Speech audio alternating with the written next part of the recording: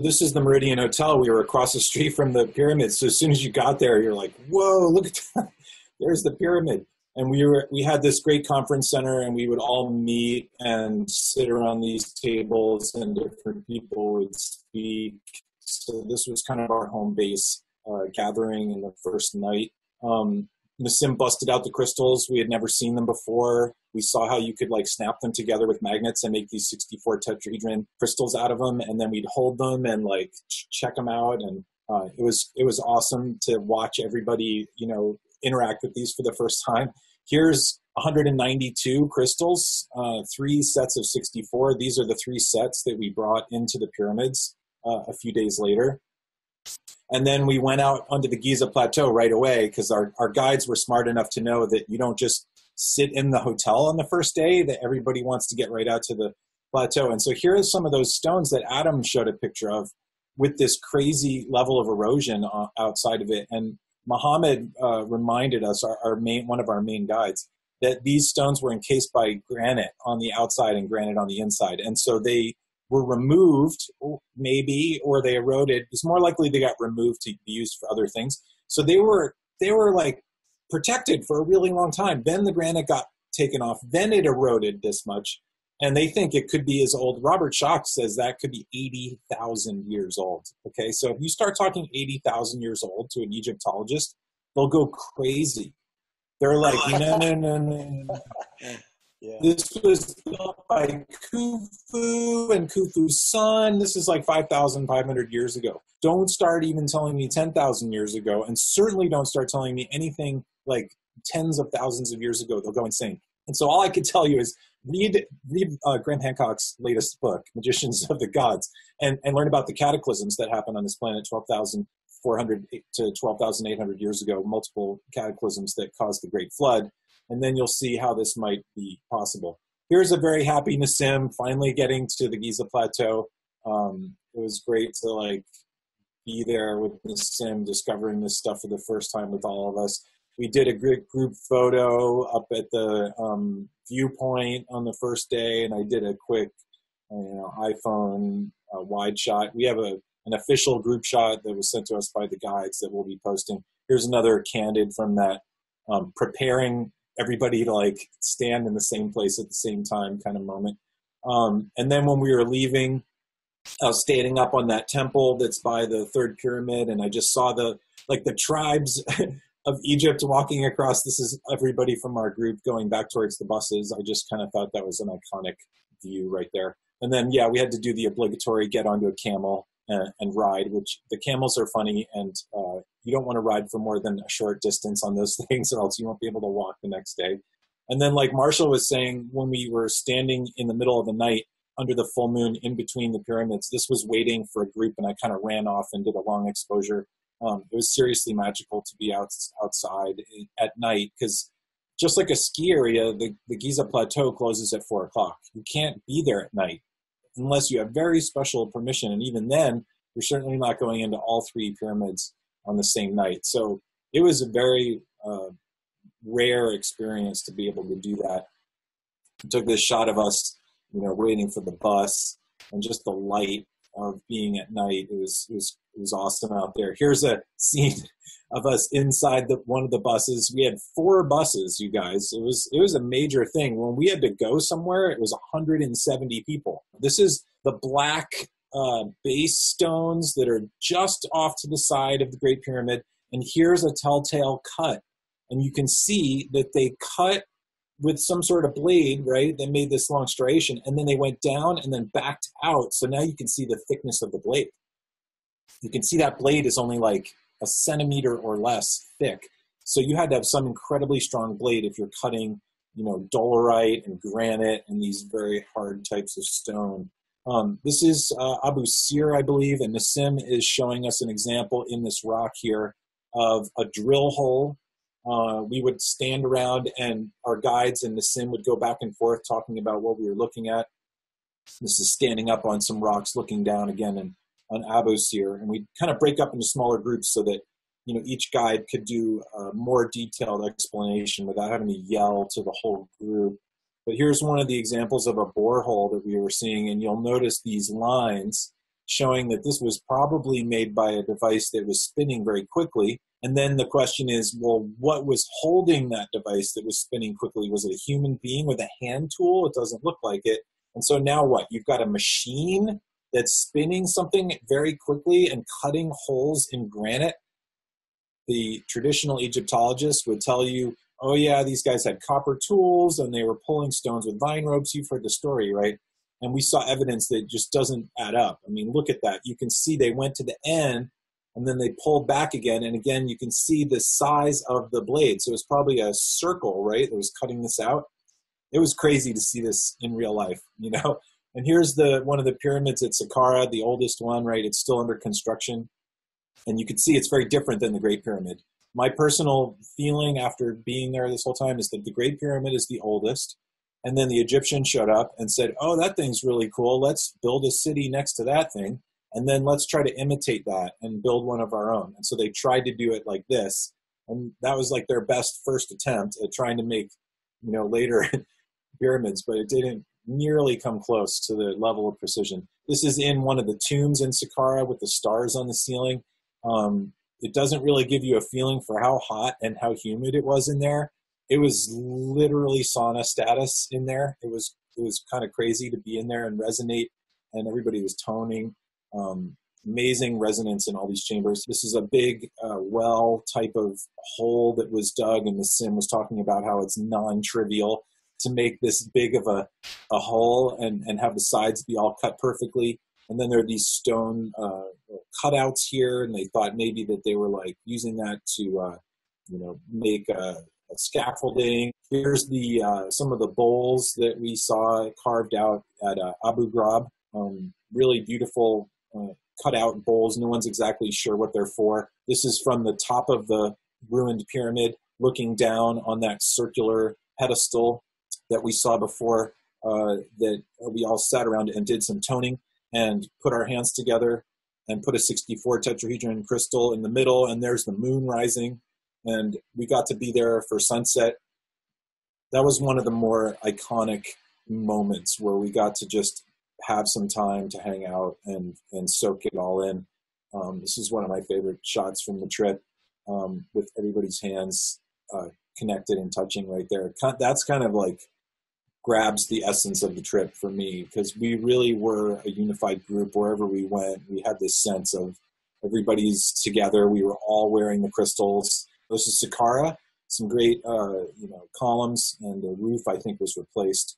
This is us walking towards the Serapeum where the giant boxes are. Adam showed some great pictures of that. They of course would want you to ride on camels to go down there, because that's one of their great tourist activities. It's pretty fun for a short time, like I said. I don't have a bunch of pictures of the boxes, but I wanted to show you this one picture of Muhammad pointing out that this is very interesting, that the lid is coming off the edge of the box, and he's pointing to this spot where you can see that there was a liquid that dripped down and then was dripping off the underside of the lid. It's really highly polished and really smooth and black. And then on the other underside of the lid, it's not highly smooth and black, except where this liquid was dripping. So it's evidence that perhaps they were polishing this rock with some sort of liquid substance that would polish the rock. What that liquid is, we don't know, but that's a great mystery to point out. It looks like I have a double of this one.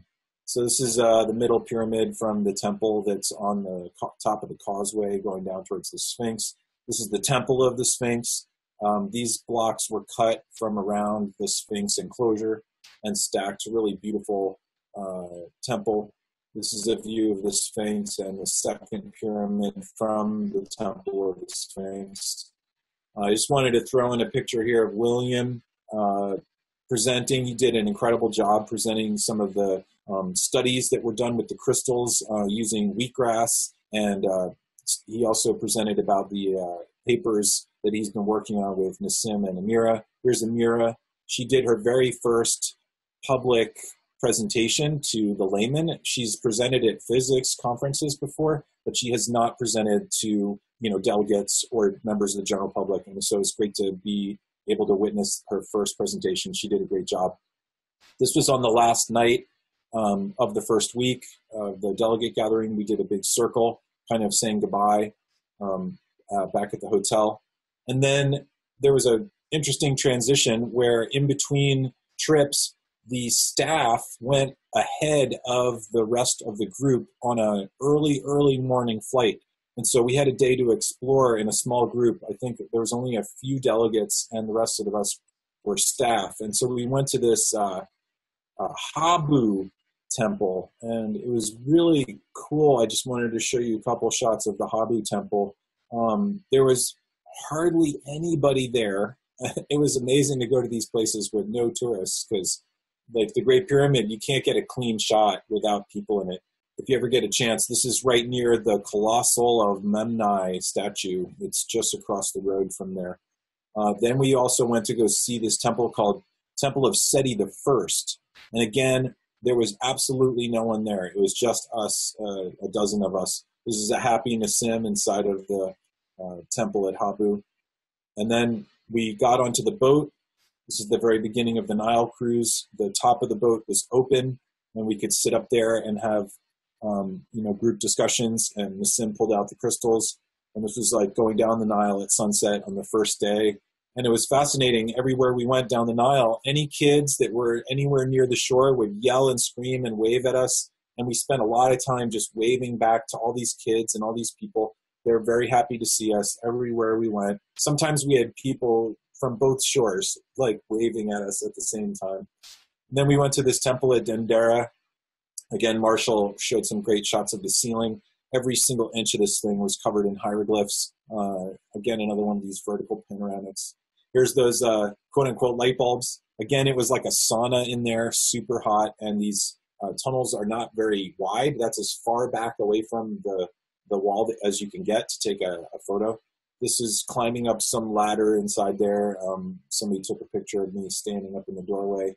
The light was coming in and making some dramatic shadows like Indiana Jones style. This is the outside of the temple at Dendera. There's like this big well and a smaller temple in the back. I went in there and took some shots. There's a huge Cleopatra carving on the back of this thing. And then here's an example of another bit of carving that we saw at, this is I think in Karnak, inside of a room that was one solid piece of alabaster, which is very hard to carve without it breaking. And you can see that they cut a very sharp edge and the blade went in and then they pulled it out. Again, you can see the width of the blade. It's about the same width as all the other cuts we saw. And then here's Nassim standing in front of the 400-ton obelisk that's one solid piece. It comes from the quarry in Aswan. And he was noting that it's perfectly carved, perfectly straight, perfectly tapered, perfectly balanced, perfectly centered, and perfectly aligned with the cardinal directions on top of a room with a resonating chamber underneath it. And there's another one that's lying down just the top of it, and he was hitting it with his fist, and it rings like a tuning fork. So this is a giant resonating device. No wonder he's so happy. Here's a picture of Hugh Newman on the far left doing a really great presentation on the parallels between Egypt and Peru. And just seeing, some of the slides that Hugh has of Peru gets you really excited for Peru, because we're going to see some stuff that's very similar to what we saw in Egypt. Here's a panoramic of this back of the Sphinx and the enclosure of the Sphinx, which gives you an idea of the level of water erosion on there. And that's Robert Schoch's work with John Anthony West. And they were the ones who first proposed that the Sphinx is much, much older than commonly believed. And now we're getting more and more evidence of ancient civilizations going farther and farther back, including Göbekli Tepe in Turkey and other sites. This is Leslie standing at the temple of Habu. These walls were 50 feet tall, covered in hieroglyphs. And then we got to go to Abydos, the Osireion Temple, and we were lucky enough that the water levels, which are usually down at the bottom there, were low enough that we could go down inside there. We weren't sure if we were going to be able to. 100-ton granite boulder that's sitting on top of 200-ton pillars, tongue and groove. You can see that, huge groove shape in there. And then you've got the Flower of Life right underneath there. And these are like 25 feet long, some of these blocks. And we got to go walk around down inside there. And the water level changes, but it might be connected to the Nile, they think, through channels. And there's the famous Flower of Life. I got down there just in time to catch the last rays of sunlight, and that's the clearest picture I could get. We took a good long time looking at that. And here's those classic hieroglyphs in the temple that's just outside, that's up higher at the level of the desert, showing what some people think look like a helicopter and a submarine and an airplane. And the official story is that there were multiple carvings of hieroglyphs laid on top of each other, which made it look like this. No one really knows. This is the temple at Luxor. We got to go there at night. Some really incredible structures in there. This is the temple of Hatshepsut, and this is near the Valley of the Kings. And we got to tour all around there. It's like right up against these cliffs. There's Victoria taking a picture. And again, unbelievable to be in these places. And it was very hot, though, I'll have to say. It was quite an endurance test to see how much sun you could get. And then everybody was bummed we had to stop for 2 minutes, but I got this picture of Hugh Newman taking a picture of the Colossi of Memnai. These are single pieces of stone, some of the biggest, heaviest statues in the world. And then we also got to go see the unfinished obelisk in Aswan Quarry, single biggest piece of stone that we have in the world, except for maybe the stones at Baalbek in Lebanon. And here's what they supposedly carved it with, that piece of dolerite. There's Foster Gamble in the sim. And you can see these scoop marks, and we spent a lot of time looking at those scoop marks and imagining what kind of tool would have done that. And you don't have a lot of space between the obelisk and the wall, so that's a big mystery. This is on Elephantine Island in the middle of the Nile. Notice how incredibly precise these carvings are of this block. This is not done with pounding stones. You can see here from this detail. And then we got to cruise down the Nile on these little boats. It was gorgeous. Just seeing like everyday life and farmers and stuff on the Nile and these traditional boats sailing up and down. We stopped at this near a Nubian village, and this was the guy's store. I thought it was the best market stall I saw. It was just in the sand on the side of the Nile. And then at the end of the trip on the Nile, we went back to visit the Sphinx, and we got to go in between the paws. And this is the group that was on the Nile trip in between the paws. And here's a candid from that same session. That's Muhammad in the center there with his cast on his arm. He was one of the main guides who helped secure all our permissions to go around all these different sites. And here we are, happy at the very end with the cheer on the final day. And we got to stay there through sunset. It was just gorgeous light everywhere. And then on the final night, we got to stay at the famous and historic Mena House right across the street from the Great Pyramid. If you ever get a chance to go back to Egypt or go for your first time, at least spend one night at this hotel. It's amazing just to walk around the inside of that place. And this was from the top of the one of the hotels on the Nile. We went to the Egyptian Museum when there was no one there, and got to just see everything. This is Akhenaten and all the treasures that were in Tutankhamun's tomb. And that's the famous disc of Sabu, the mysterious disc that we don't really know what it was for, but it's carved out of rock. And I like this shot. It's the third pyramid. Notice the trapezoid-shaped stone. It looks like a hammer dulcimer, so I threw that in there. Great Pyramid. The very last day that we were there, we got to catch incredible sunlight, and we kind of dawdled and found a guard who was willing to take us to these spots and not kick us out. And man, he took us to some great spots. And these are the small pyramids. Got some panoramics of the big pyramids. And then he took us to these temples that are just off the causeway that, again, you don't normally get to go see. He kept on saying shh and hiding us and showing us these spots, There's this air shaft that they cut into the side of the tomb. And then there's a little gecko here hanging out above a hieroglyph, part of the tombs. Again, you can see that these are cut right into the rock. And then we also got to go do the bent pyramid because we missed it when you guys originally went. You can see somebody down there in the lower left corner for scale. And this is the bent pyramid. So Egypt, holy mackerel, unbelievable. That city, Cairo, blows minds. And the whole trip was, hard to describe. I hope that the photos did some justice to show you like the diversity of where we went.